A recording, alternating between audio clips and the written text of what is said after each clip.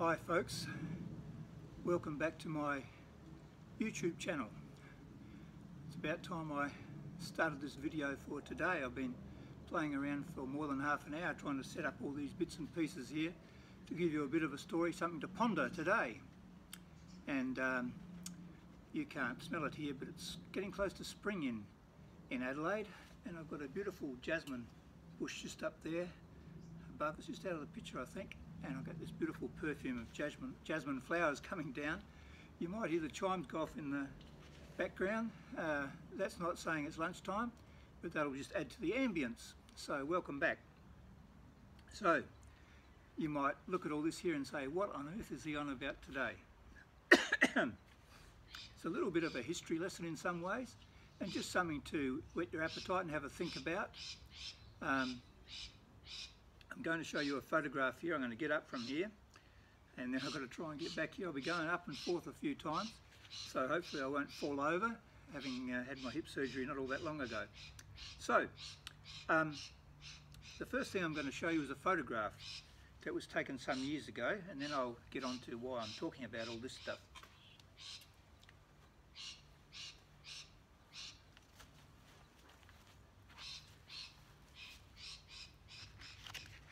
Okay, I just printed this off a little while ago on my printer at home.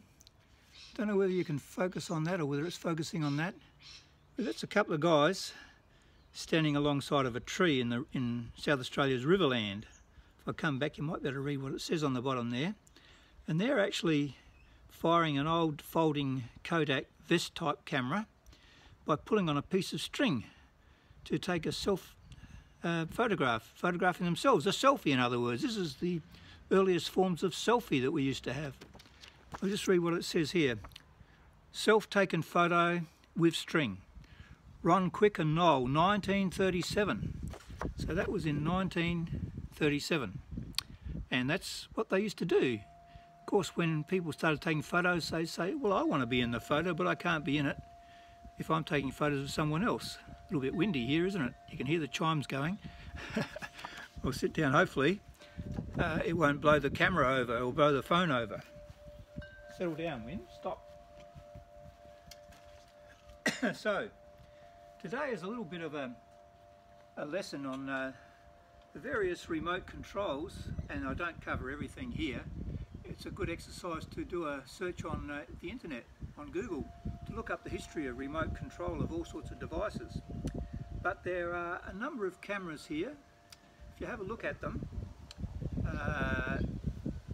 I'll just tell you which ones they are. This one here is the Pentax MZs film camera. This one down here is a Pentax. Okay, well I guess that was pretty predictable, wasn't it? I predicted that. And now the chimes are going, so it is probably afternoon tea time, but I've already had a break trying to change location now and set this up again. So I didn't actually review all of what I took before, but we'll use some of that, and it's quite a good catastrophe that happened halfway through anyway. So I did show you this photograph. I hope you could see that photograph before reasonably clearly, which was an early, back in 1937, my father-in-law's brother and a friend taking a selfie using a piece of string on an old folding Kodak pocket camera, they used to call them. I've got one here somewhere. Couldn't find it. I had some other props to use here, but I can't ever find half of the stuff that I've got here. I know I've got it, but there's a few things that I had. I had something here before and then I lost it, so I'm not going to show you that. And but that's by the by. We'll give you something to think about today anyway. So I think I started to say what cameras I had here. This is a Pentax MZs film camera. This is a Pentax Kr, I think it is, or Kx, digital SLR camera. This one down here is a Pentax SFXn film camera, and this one here is the Pentax istD digital camera, the first Pentax digital SLR that came out. This one here is the Pentax MZ6, another one in the MZ film series. similar to the MZs, and this one here is a Pentax Spotmatic 2, and this one up here is a Pentax, it's a point and shoot, IQZoom 160, beautiful little camera. So a number of these cameras have something in common, but a couple of them don't. The other camera that I've got here, which I'll start off talking about, is my dad's old Yashica Standard 8 movie camera. I'll put a link, I've done a review of this camera on my YouTube channel, so I'll put a link on this, and you can have a look at that link. In fact, I'll just come out now and I'll show you a couple of things about it, because in our, make sure I don't trip over all this stuff again, in our family archives there's a famous movie film that my dad took using this camera. There it is. This is the old wind-up type camera, clockwork. Hear it going? Turns it on and off like that. So the thing is that if you wanted to put yourself in the movie, how did you do that with a camera like that? Well, there's a famous movie in our family archives. My dad and mum went camping years ago and had the old FJ or FX Holden, and my dad built a special annex to go around it, red and white stripes, and they were camping out in the middle of nowhere, and my dad decided to make a home movie of him chasing mum round and round the tent, and he filmed it in remote control. And then after he'd done about 3 or 4 laps of the tent, he then realised that the camera was still running, so he raced over to turn it off. One day I'll put that on YouTube so you can see it. It's a classic bit of stuff. But how did he do it? Well, he had this little remote control. There you go, look at that. And it's clockwork. You just wind it up. It's got a little plunger here. And what you do is you put this in this, we'll wind this, I think we wound this up. Okay, so you put this into the little screw mount spot here, and I'll show you some more of this type of thing on some of the other film cameras. Is that going to go in for me? Whoops. Wait a minute. I've got to take it back a bit, I think.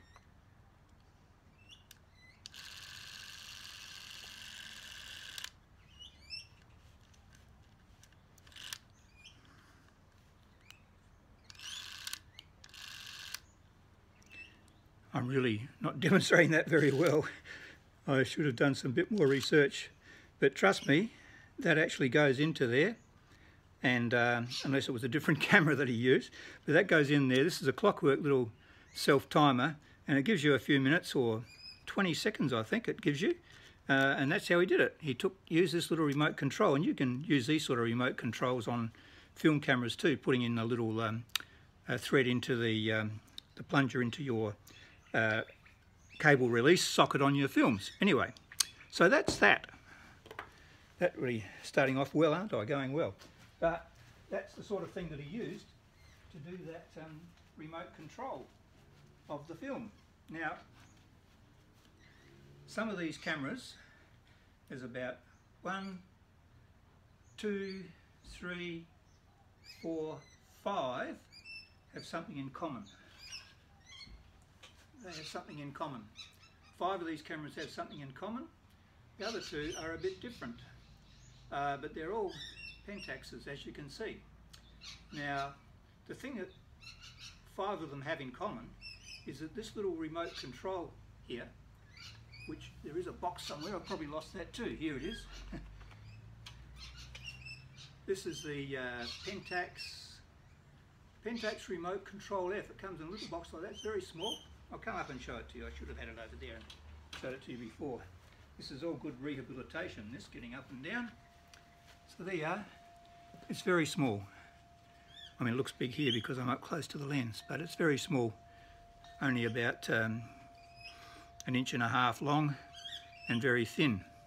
And it's just press stop and start. So basically, 5 of these cameras you can use with this remote control. You can use the some of the digital cameras that I've got. 2 of these digital SLRs it'll work on. It'll also work on the Kx and the Kr and lots of other Pentax digital SLRs. It also works on this little point and shoot film camera. And it also works on the Pentax MZs. Now the cat's going to join me. That's all I need. And it works on this MZ6. So it works on all 5 of those cameras. So to demonstrate that, and I'm sure the demonstration will go wrong, I'm going to trigger those cameras off. I'm going to pop the flash up, set all of these so that they are on remote operation, and then press the trigger and see if all the flashes go off at the same time. I have to go over there to where the camera is to actually set this going. So that'll be an interesting experiment. The other thing with the other 2 cameras, because over the years technology has adapted to change with the times. We've got remotes for everything these days, remotes for video cameras, for our digital SLRs, and of course with the latest digital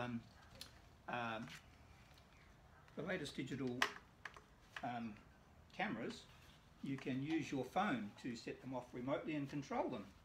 And we can have remote control of drones and all that sort of stuff. So I'll just show you this one. This is the Pentax SFXn. I had a look on this to see if it had any remote control capabilities for that little gadget. It doesn't, but these do have a remote control, which I've got one of, fortunately. It's in lock at the moment. That just plugs into the side there, and you just press the button. We'll see if this is turned on. I think it is. See what happens. We'll just take a photo by pressing the remote control. There you go. So it worked. Now, so why do you need, apart from taking selfies, why do we need remote control?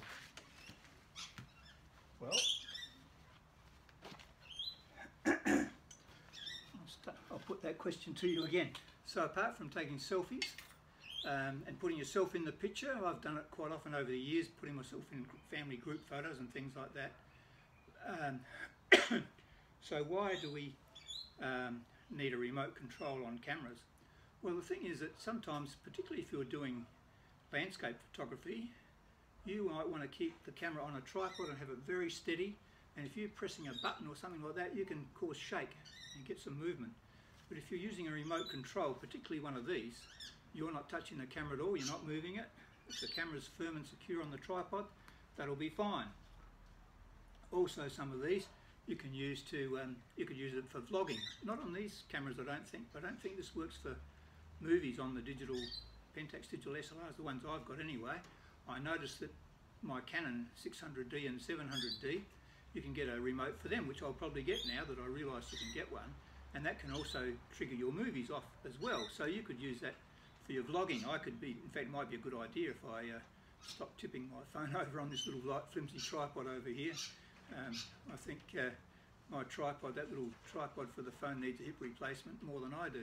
So anyway, but yeah, you can use these remote controls for all sorts of reasons, and of course, you know, the sky's the limit on how they control things now. The other way of controlling things is, and I had one here before, is that this is the old Pentax Spotmatic, and I'll come up and show you. I had my cable release cord here before, but I've lost it since I started setting all this up. And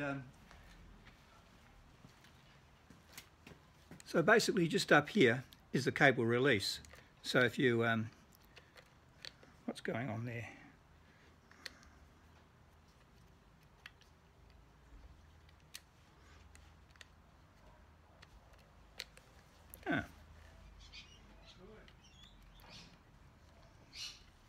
Perhaps I need to get rid of the number 5.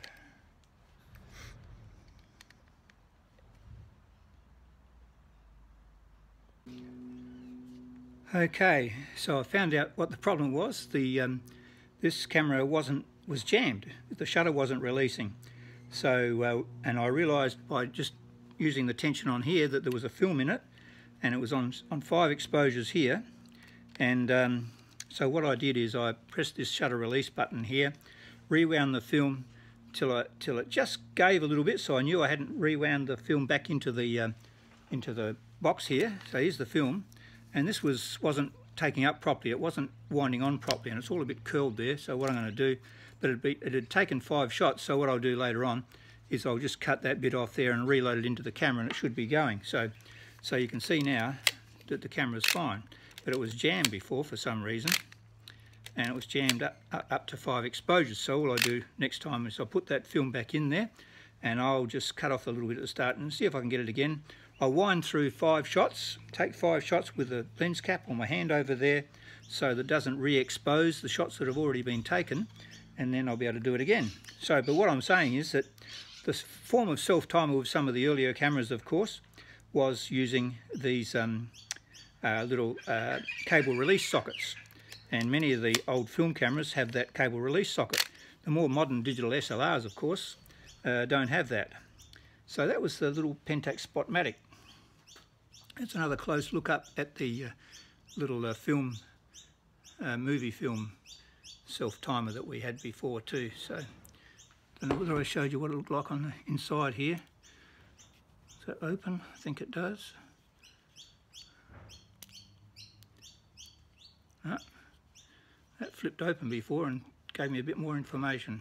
I have to get into that and read the instructions properly. So anyway, so we're getting there. So we're almost ready to have an experiment to see if we can set these up to make them work. So I guess you can do your own research about remote controls, and what I'm going to do now is put all of these cameras in the position whereby this should trigger it off. Now I haven't tested it. Famous last words. Why would he test it? So it should fire that one, it should fire that one. I'm going to put the flash up on each of these. It should fire that one, it should fire this one, and it should fire that one. So I'm just going to set them up now, and you should get a flashing light here somewhere when we set this up. Let's have a look now. With the Pentax MZs, you can't do remote firing unless you have one of these battery grips on the bottom. And you can see here, there is, it says over here, remote. There's a little symbol there. Can you see that there?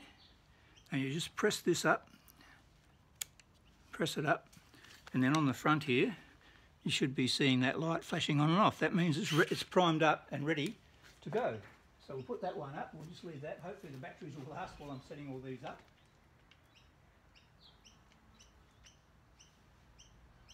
So that light's still flashing. This one here. A little button over here. Can adjust the self-timer. That's now on self-timer. That's going as well.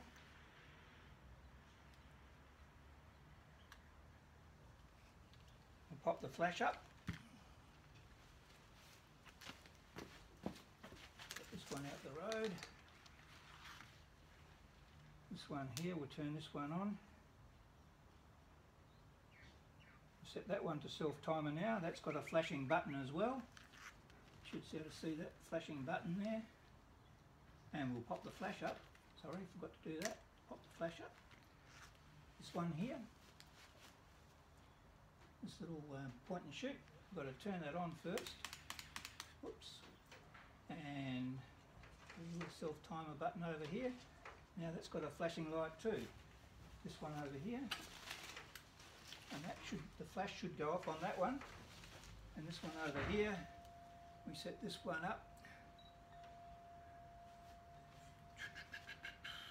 And we go.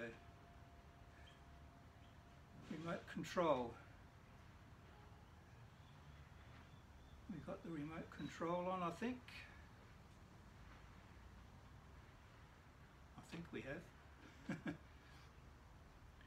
Let's have another go.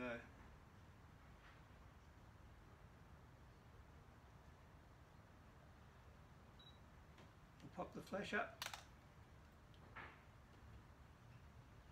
So I haven't tested this to see if they'll all go off at once. This battery in here is almost flat in this one here.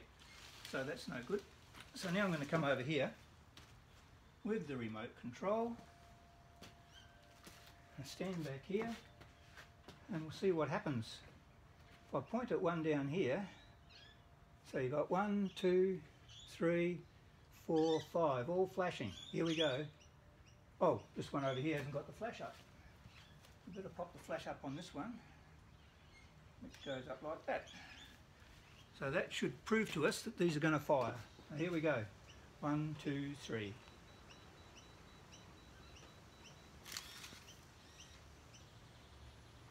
I think they all went. Don't know about this istD one down here. There you go.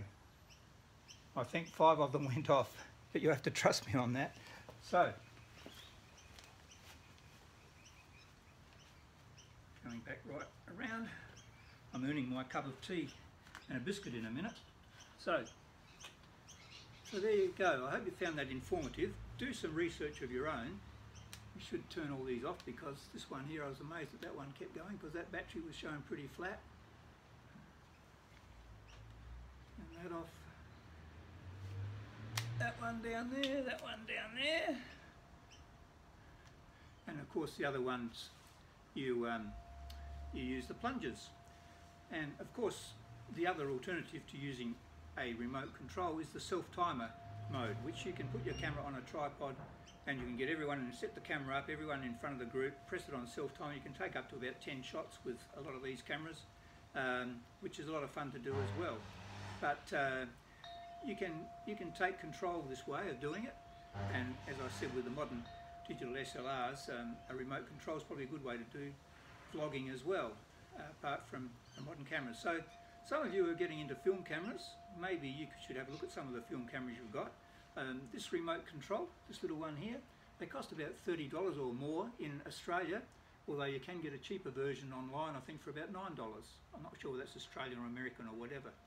But these work with a few of these point and shoot Pentax cameras and some of these other Pentax cameras as well. So if you're into Pentax, have a look around.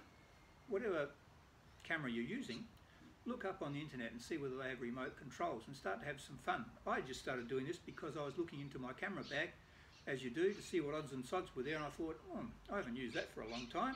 Let's have a look at it. So then I got the idea of doing this video. So once again, thanks for watching, bloopers and all, and like if you like, subscribe if you wish, and I'll see you next time.